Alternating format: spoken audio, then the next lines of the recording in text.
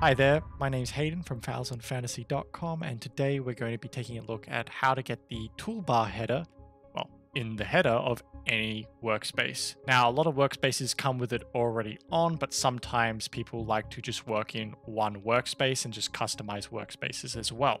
So to do it, it's actually quite simple. All that we have to do, if we have a workspace like this with no toolbar in the header, is we're going to navigate to any of the buttons over here, right-click, go to Header, Show Tool Settings. It's as easy as that. So now if I go into edit mode, for example, on this sphere, I'm going to get access to a few more unique tools, such as this mirror topology option. And now if I edit this, it's going to apply along the x-axis. Now these tools can be also found within the actual tool settings. So they're just within here.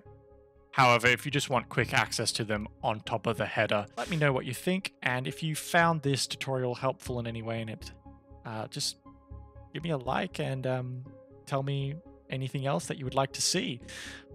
If you want to see more tutorials of mine, be sure to subscribe and hit that bell button to be notified on new videos release. And I will see you in the next Blender tutorial. See you.